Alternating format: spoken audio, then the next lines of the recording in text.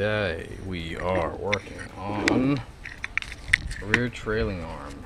We're going to take off the flex lines because we got new brake lines from Gargistic. So 11, apparently 11 is the ticket.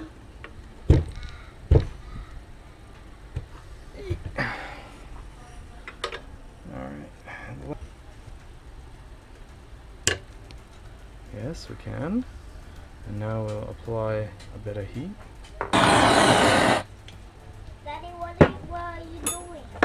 I'm warming this thing up so I can hopefully loosen it. Alrighty. That out for now. That's right. There's a metal locking ring. So in there, it's a metal locking ring. Here I started with a small screwdriver. In those grooves, you just want to try to bend them out as much as possible, and then you move into a bigger screwdriver. 36. There we go.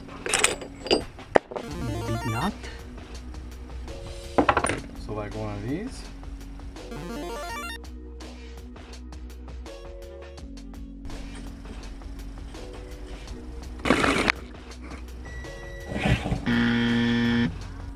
Put a big old carriage bolt through the back. I think this is like a 3/8, something like that. One that'll fit through the hole of the stud. And it goes all the way to the back. And because it's a carriage bolt, it'll just sit there. And what that does is it holds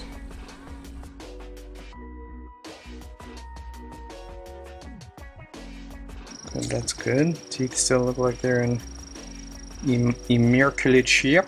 Who would have thought BMW knew what they were talking about when they said, put the nut back on and bash it out.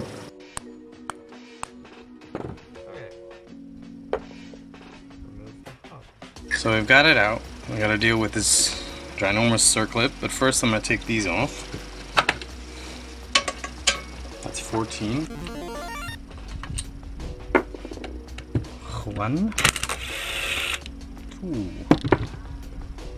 That is the, remember this is the piece that holds the emergency brake in. Okay, so now I want to take this dust cover off, and these look like,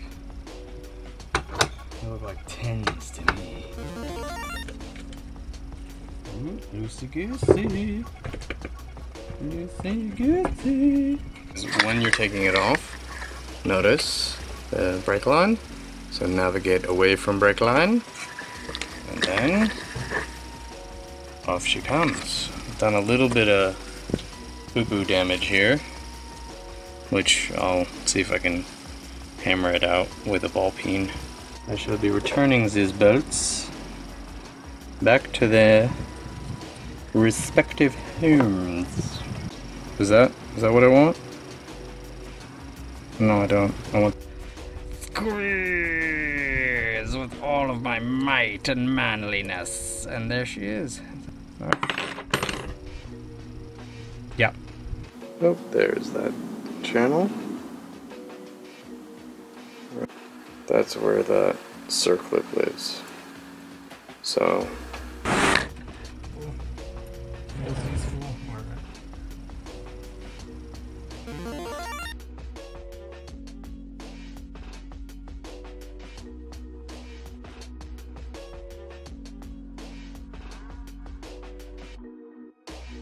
$90 to $80.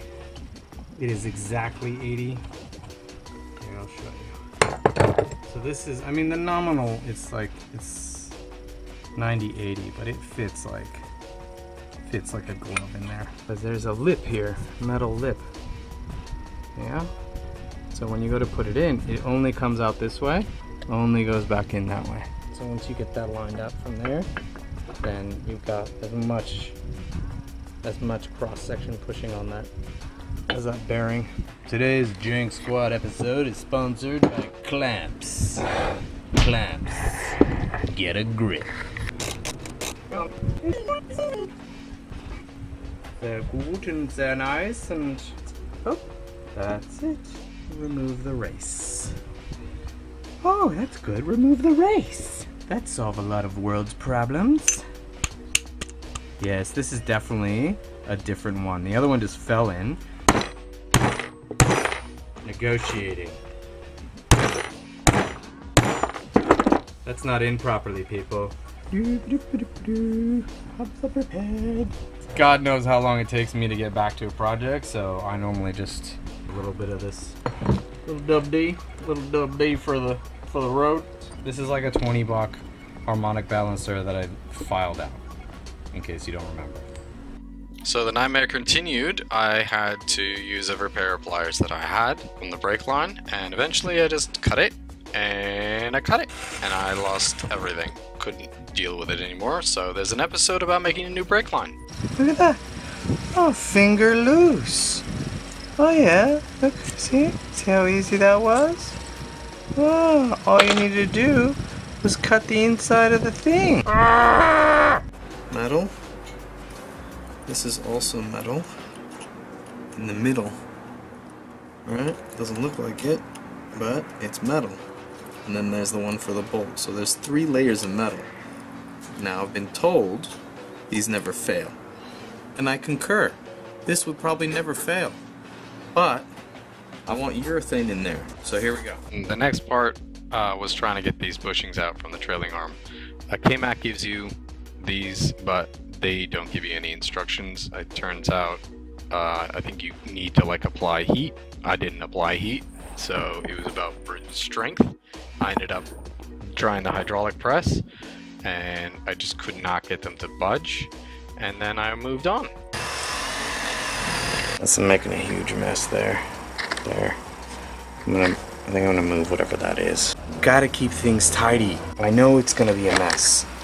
I just don't want more mess. I got kids already. Did you see that? Straight up broke my drill. You got a lot of nerve. You got a lot of nerve. So the trailing arm saga continues. I need a longer one. I need a longer one. 30mm hole saw. That's what I've found fits into this thing.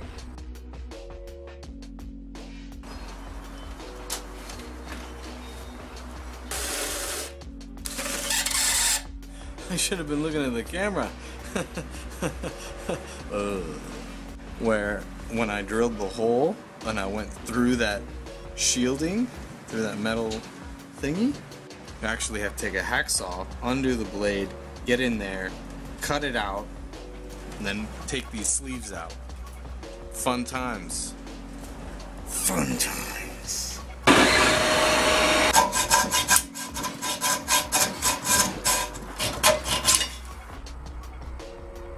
Well, that's one way to do it.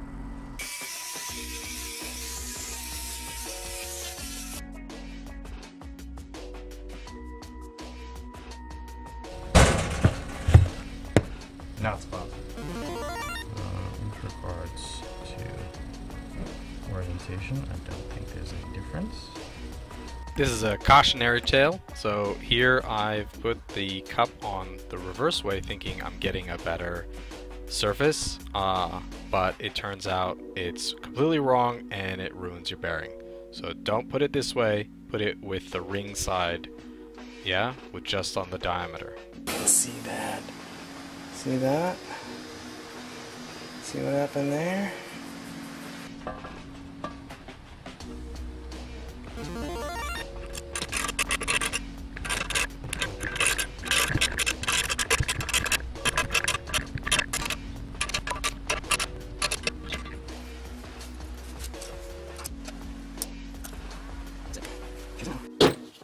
K-Mac time. I love this. I love this. We'll do a thing about that. So you've got the inner ones are smaller, the outer ones are larger, right? Because this is inside. Everything's inside. So the thick lip would be on the inside, like that, for the inner, which is this smaller one. The outer, the thick lip, goes to the outside, like that. The thick lip goes to the inside.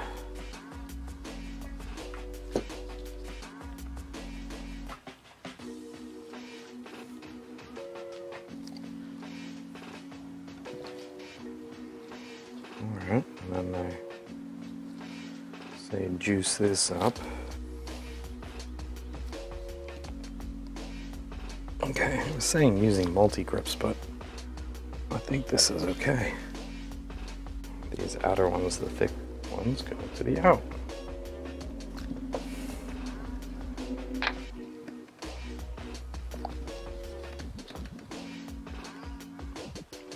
Alright, so that's them installed.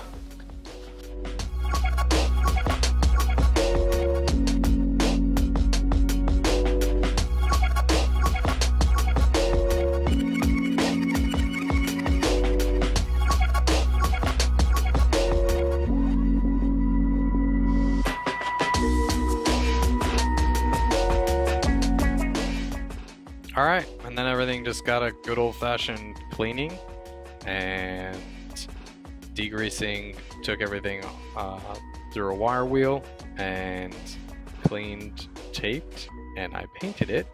And I just used a standard single stage enamel paint that I could brush on, just easy to apply, and let them dry for a few days, and then they were ready for reinstallation. Here I'm just talking about using a bungee cord and attaching it to the top of the strut area support. And what this does is it allows you to suspend the trailing arm, support it from the stud, one of the stud holes, and it kind of keeps it in the right positioning that it would live in generally, but it allows you to negotiate the back end without having to wrestle with it too much. Doesn't have as much tolerance issues. But this side, over here, this side is catching.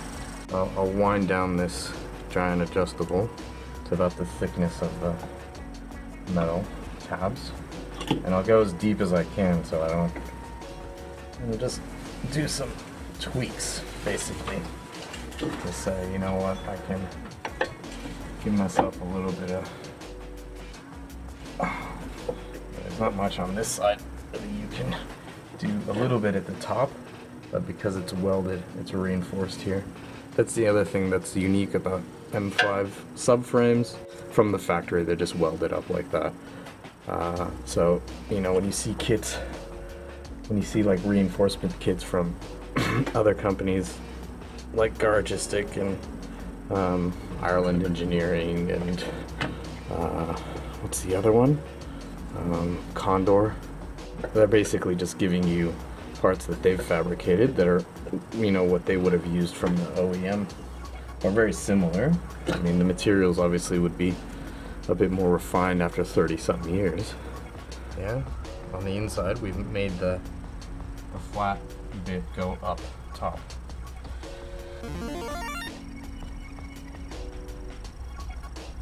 Oh my god, that is outrageous. Put in the bolt from here. I'm gonna line it up, get the bolt in, and then that will help me kind of get this so I can jimmy it in or bash it in or do whatever. I started by using a long screwdriver to create a little bit of leverage so I could make sure that I've got clearance all the way through to one side. I've started with the bolt on one side of it to anchor it. That way I can work on the other side, and if I need to do some hammering or a bit of pushing and pulling, I'm not going to be having, and the other side is secure, so it's not going to fall on my face. I'm not going to put the bolt all the way in though. That way when I start working on the other side, I still have a bit of torsional maneuverability.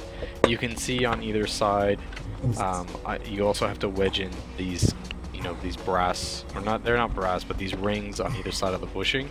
And that's what creates the friction to keep it stationary. You can see them falling out every 2 seconds.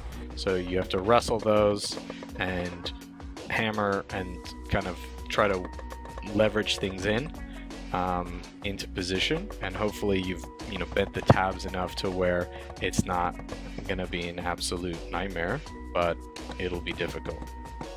After getting it lined up, you can put in the second bolt. Now the first bolt is still only halfway in, but you'll be able to sort that out afterwards. I've put a little bit of grease on the neck of the bolt just because of more corrosion resistance over time. And as you can see, the bungee cord is helping out by, you know, keeping the other end suspended, which is actually the heavier part of the trailing arm, which lets you be able to wiggle things around and position them correctly. Here what I'm doing is I'm using the bolt to help align it to the other hole. It's also going to help cinch in those rings that are on either side of the bushing. And what I do, it's a mixture of, you know, twisting the bolt, which actually changes the alignment in the back. That was the whole purpose behind getting these particular bushings, is that I'm putting slightly lower springs on the back, and I want to be able to make sure that my toe and my caster are both correct. I'm not tracking the car, but I want it to drive true, even though the suspension height has been changed a little bit. And so that's here, I'm just trying to negotiate that. The space between here and here doesn't allow for this toothed washer, the tabbed washer, and for this giant nut to fit in. So as a compromise, because I don't know what's going on, is that I'm going to put the lock one and the nut, because it's not enough room. And I just nudge it back a tiny bit. We're working with millimeters here, so I'm very pleased. The threads are not. It's almost like a dance where you have to. The threads are in good nick. Man, I'd just been over the moon if this was. So here what you can do is see the actual movement of the bushing. I'm trying to get it so that the ring in the middle gets seated, because it's not meant to move that much during the adjustment process for alignments. And from there, just tightening it down as much as I possibly can to reshape the tabs, since we bent them out from the beginning, and hopefully what that'll do is correct any kind of like wobble. And then we move over to the other side. There's a little bit more room on this side because of the differential. So similar process, you just kind of get the nut in. I'm doing the same process where I'm tightening everything down so that I can kind of get those tabs back into shape. And afterwards, I'm gonna do a little bit of shifting. You can see the range of motion. So the bolt doesn't move, but the bushing does move inside of those rings, those captive rings that are toothed. And the next natural thing is to put in those flex lines that go into the trailing arm, the one that we absolutely destroyed to get out. These are Garagistic. Yep, our old friends. Runs from the top and then comes in. There's the circle that helps secure the other end. That is the original brake line. I've just re-electroplated the little securing tab that's in the back, and you want to seat the flex line from the back first. And I've left the hard line unclipped just so I can get the alignment on the threads right and make sure that everything's lining up. Otherwise, I don't want to sit there and accidentally, you know, ruin the threads. One last bend here, marked, because it'll go 45 degrees and it'll go straight into the back of the soft line that goes for the, because I'm gesturing but off screen, so there's a caliper here. Anyway, so that'll be bent like that. This is 14 mil and an 11 is what you're gonna need. So fine with these, you don't have to go bonkers with them, just get them tight. And then that's it. Once it stops budging, then you're pretty much done. I broke down and I bought a specialized tool. It's for an E34, but they're the same exact thing. So it has an extraction set and an installation set. and they it was on like big sale. So if you find it on like 70% off, just buy it, and you know, you got friends. Anyways, so the hub will go into the bearing, and then this little spline gets threaded on to the end of the outer hub. Yeah, and after that we'll do the installation process. Now what I'm doing is I've got a brake line that I ended up cutting off earlier. I created a new one. Well, I didn't create one, I just bent up a new one. So I'm putting in the final bend here before I install the dust plate. So I'll have a full episode about how I did that, how I put in the, you know, the flare for it, what kind of flares that you use for all of these German cars. I think they're called a double bubble, which is hilarious. So this is just, you know, checking the alignment, seeing that when I go to put in the flex line, it'll at least be in the vicinity. These are the two M6 or the 10mm head bolts, and then the 14mm head bolts for the e-brake and for the dust plate. And I've just torqued them on to probably like 25 foot-pounds. And now I'm going to put the spline in. All you do is just line it up. Friction will hold it, most of it, in the bearing. And then after that, we're going to install the spline on the back end. And then this is the sleeve that goes over it. And it'll sit all the way on the back of the bearing. And then that's a thrust bearing. So that's what's going to turn when you turn the nut, and it'll keep the shaft that's pushing onto the bearing from spinning. So it'll do the spinning instead of the longer sleeve. And then I've just put a brace on to the hub so I can hold it. This is a 32mm spanner, and you just wind it, and slowly but surely, and once it seats, it'll stop moving. You won't be able to take it off. And that's, you take everything off. I'm going into great detail about this one. So then after that, I just put a little bit of the oil on the splines for the rear hub assembly. Take your time to line it up. It'll find its home with some splines, and then once it does, again, the friction is going to hold it on. And then you just get a dead blow hammer or a mallet. This is per manual instructions, and you just slowly work it on separate sides, and all you need to do is push it in to the point where there are threads exposed from the front hub, because once you can access those, that's where you can return the spline tool back onto it. So even if it's maybe 4, 5 threads is enough, and then you're essentially doing the same process. So the long sleeve goes on there. It's going to be pushing on the back of the rear hub piece, the thrust bearing, put the nut back on, you still got the brace ready to go. And this process takes a lot less because it doesn't need to travel as far. Again, once it seats, it will stop moving, it won't go anymore. So don't push it, otherwise you could damage the bearing, you could misalign something. So I'm going to use my impact driver with extreme prejudice. Just put a little bit of Loctite on it,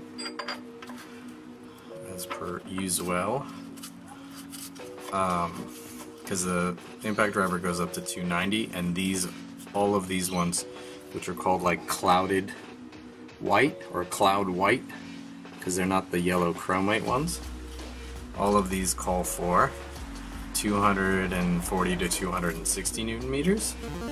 So really what I do is I just watch the writing on the side of the socket. Once it stops, then I let up, and that's it. I don't wind it up any more than that. And then I will be putting the lock. on. Alright, I've got a little, what do you call it, a little bracer bar thingy.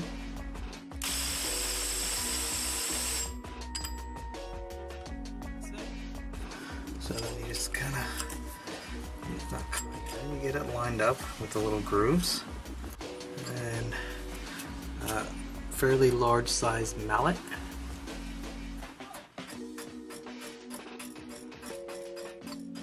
Kind of chase it until that inner radius, yeah, makes contact with the nut.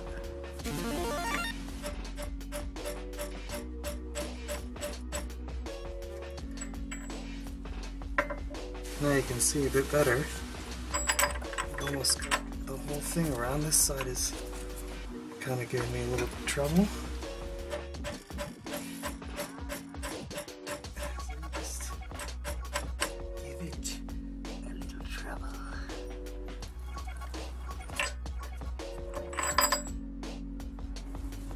That's it. Installed. It's all the way down to the base. And it's in the lock, and they're in the grooves. You just slowly work it around like you're dealing with a bearing. And then, that's it. That's ready for marriage now. More marriage. Yes.